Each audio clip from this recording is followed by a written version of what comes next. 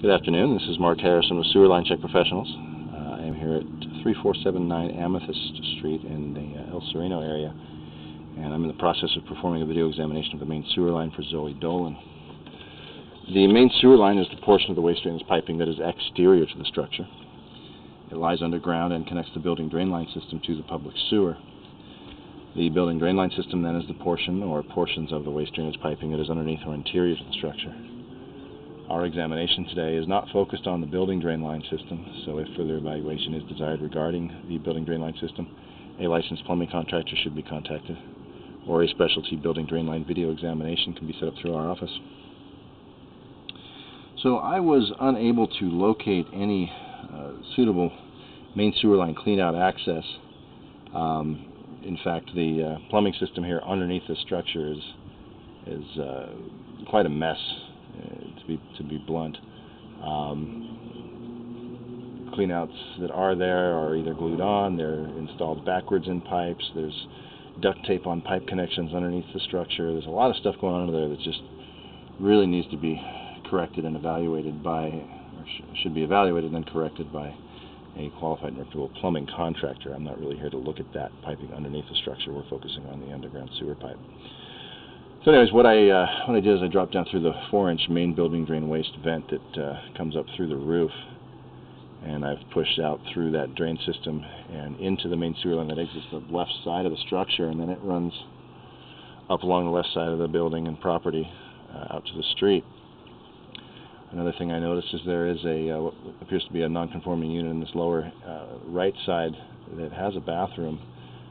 It would have to have some sort of ejection system in order to drain up to this point, because its elevation is quite a bit lower, so that should be investigated as well. And again, I would have the plumber do that. So currently we're sitting basically looking right into the public sewer here, about 60 feet from the side of where it exits the structure. And because of some difficulty I had getting there, also a lot of debris in this line, really hard to keep the camera clean even with water running. So I'm going to start here and we'll examine this line backwards. So as we pull off of the public sewer, we're pulling back up through a 6-inch diameter vitrified clay pipe. Now this is very common. These clay pipes were really the most common piping in use for main sewer line systems, especially under the streets. Now the clay pipes themselves, they do have a long service life expectancy.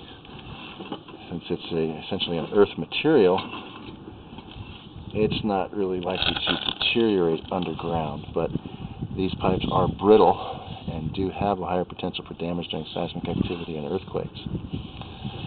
Now, right here in a few feet, we're going to pull back through a broken section here. Coming up on it now. See how the camera kind of looks towards the top of the pipe and then drops down into this water. See if we can clean up the camera a little bit. This is what I was talking about. Really hard to keep the camera clean.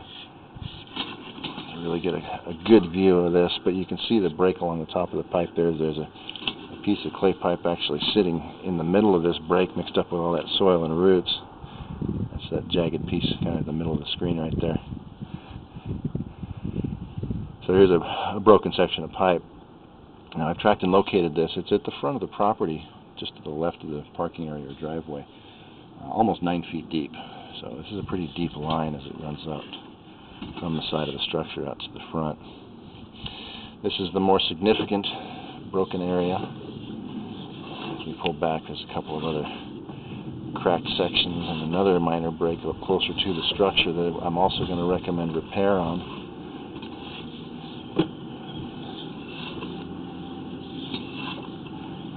I'm seeing minimal root intrusions at a few of these joints. That's not something that would really dictate repair. That's a common occurrence in these clay pipes, so long as they are isolated to those joints. There's an example of that there. But certainly should have a more suitable cleanout access here.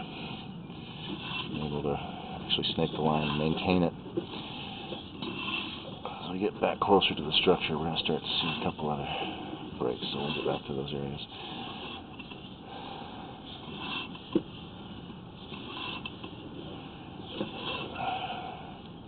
This is all pretty normal stuff here.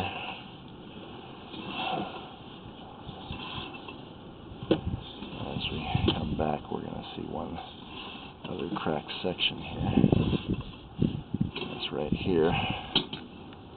It's almost a horseshoe-shaped break with the line coming straight back to that joint. This is another broken area.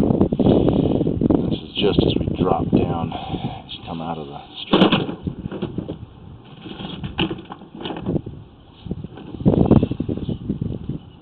The bottom of this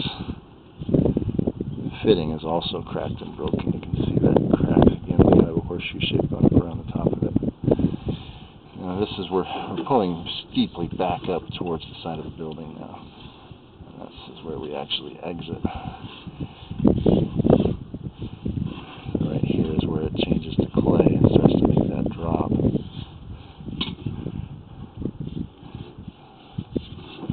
I just want to get a little bit better view here. So it looks like we're kind of dropping and turning to the left slightly.